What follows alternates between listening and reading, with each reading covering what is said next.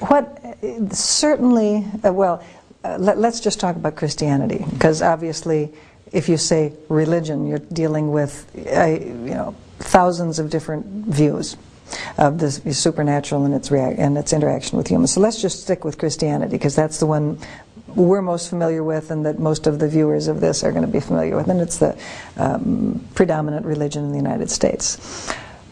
Within Christianity, there certainly are traditions that use that kind of reasoning. You start with the revealed truth, and that governs your reflection upon empirical evidence, shall we say. It trumps logic, reason, and empiricism. But there are many traditions within Christianity, and probably the classic would be in Catholicism, the Jesuits and other orders which, and actually Catholic theology in general, gives great weight to both revelation and reason. In fact, there was a statement from John Paul, the previous pope, and I don't know if there's, I forget exactly what, but it was reason and revelation. That wasn't quite the title, but it was a whole papal statement about the importance of the balance of this, and you cannot have a faith that is only based upon revelation. You have to have the combination of both. So one of the interesting things, I personally am not a believer, but as an anthropologist, I'm not an anti-believer. I have a great interest in religion, and I'm not anti-religious in any respect. But one thing I've learned in my very interesting job, in which I deal with scientists and teachers and theologians and people of faith, is that there's a huge, huge range of theology out there about just this topic, about what is the relationship of the revealed truth of Scripture, of tradition, which is also a source of religious truth. It's not just the Bible, it's how the Bible's interpreted, and that has changed hugely over the years in just about any denomination you can point to. But it's also many denominations have very strong traditions of looking at the evidence of science, or other ways of knowing, of literature, of how do we really know about the human condition. It's not just through science. That's a hugely important way of doing it. But we also understand our nature through other ways of knowing as well, more subjective ways of knowing.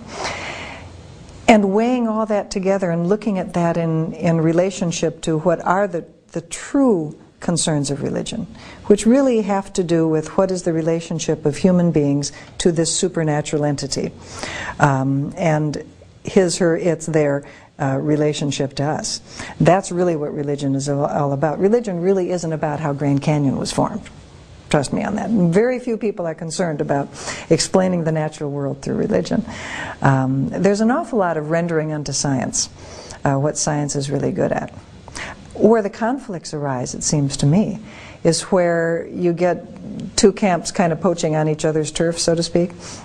If you talk to people of faith, especially the intelligent design people, interestingly enough, at heart, their major beef with science seems to be that, yes, science is extremely good at explaining the natural world.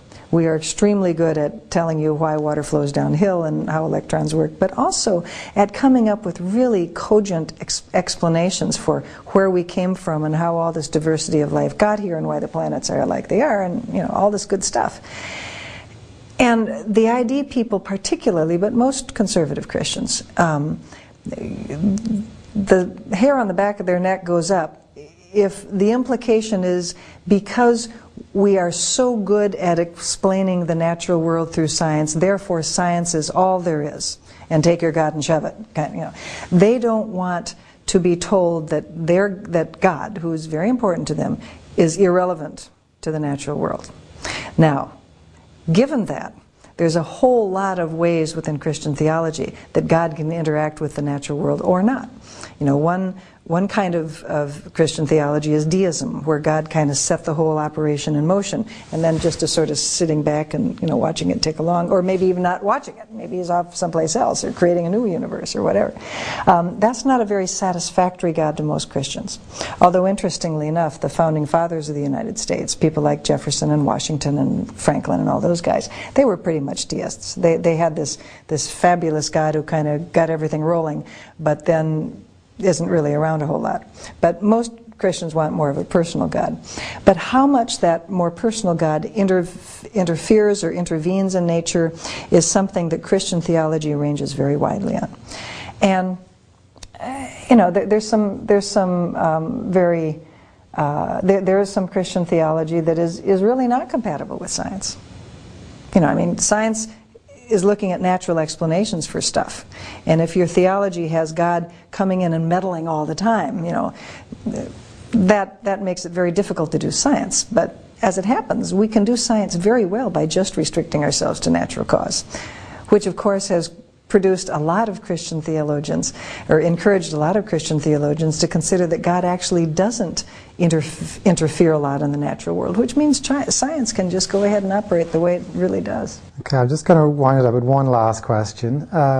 You just mentioned the founding fathers there, and that is another argument that the creationists like to bring up, that the founding fathers were it was very important for them to insert God into the U.S. Constitution, and from the beginning it's always been there, and it still is to some extent. Do you have an opinion on that, or would you like to comment on that? Well, you'd probably be better off getting a historian to comment on that, but from my limited knowledge, God actually doesn't show up in the Constitution. You have the Declaration of Independence.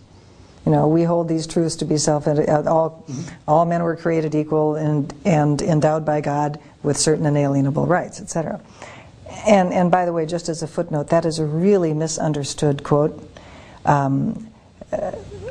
All men are created equal, we'd say all humans are created equal, doesn't mean they're identical.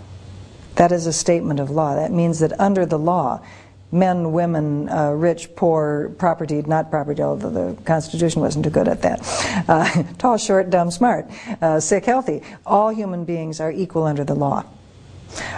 It doesn't mean that they're all identical, because some of them are tall and short and fat and thin and male and female, and we're not identical, but we are equal. Equality should not be confused with identicalness, but that's another topic.